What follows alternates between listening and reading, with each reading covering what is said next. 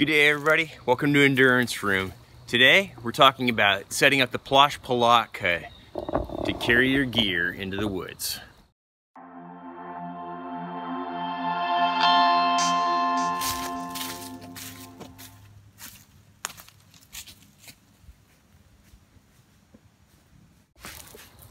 If you've been watching this channel any length of time, you know that I'm a fan of minimalism, using the least amount of stuff to get the job done. On days like today where I'm just out hiking around and I don't need a lot of gear, then the 5 C's are more than adequate for me. I like to carry my gear usually in a haversack or maybe, a small rucksack like the East German pack that I did in my last video. I always wondered what it would be like to carry your gear in the Plash Palatka. And after playing around with it for a little bit, I figured out a way to do it. I thought I'd show you guys. It's really easy. Check it out. So here's a look at the roll all put together. The Plash Palatka has been rolled up with my gear on the inside. At the bottom, I've just got a simple piece of paracord with a lark's head knot tied. There's a stopper knot right here at the end, and this acts as a tensioning knot. I clipped in a shoulder strap from a Pathfinder water bottle. It's a padded shoulder strap. You could use anything from another haversack, whatever you have lying around. You could also just use paracord to do this. This is how I have it tied. The key is, because you have the weight of your gear pulling down, just tying it off around the exterior of the Palatka, it would cause slippage, and eventually the bottom would pull out through the cordage and your gear would fall. So I'm using these 2 webbing straps that are on the corner of the Palatka. They're just on one corner, and if you fold your Palatka up in half and mind where these are at, you can use that to secure this strap and secure your gear. To get into the pack, I just take this lark's head knot. You can see how from where my fingers are touching the rope to the end of the rope, this is one string. The other end forms the lark's head knot and tensions down around it, much like a prusik loop that I use on my ridge lines. So inside, I've got a steel water bottle, a folding saw, a roll of bank line, cotton cloth, and my hatchet.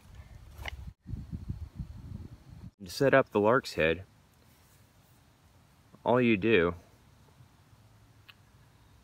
is make a bite, fold it down, so you've got these 2 loops, and then fold it over.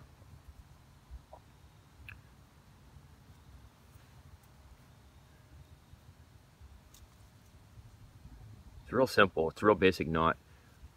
With this knot, ideally you want both of these lines at tension to prevent the knot from failing. But because this isn't under a whole lot of tension, having this stopper knot helps prevent that from failing with just one line under tension. So there it is, all dressed up. And the lark's head just slides along the length. And the tighter the lark's head is, the more tension you have.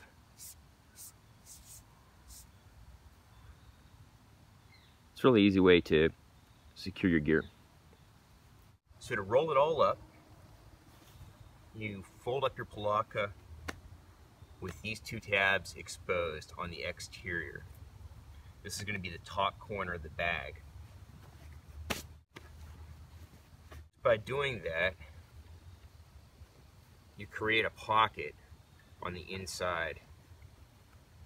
So there's a bottom here because of the fold. When you store your gear, just fit it inside.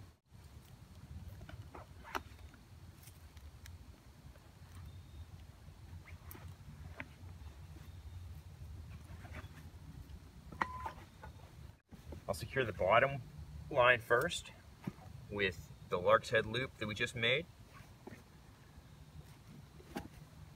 fits over the gear. I grab the end knot and slide the lark's head down, tensioning it. Now I've got my 2 webbing straps. I'm going to tie another lark's head.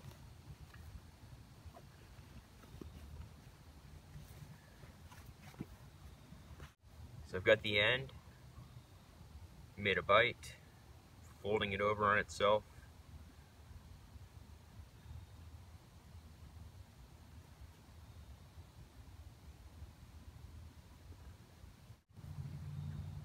Then to complete the roll, I'm just taking this strap. You could use paracord, anything you have lying around. I'm clipping it in. And there it is, I got my gear all rolled up.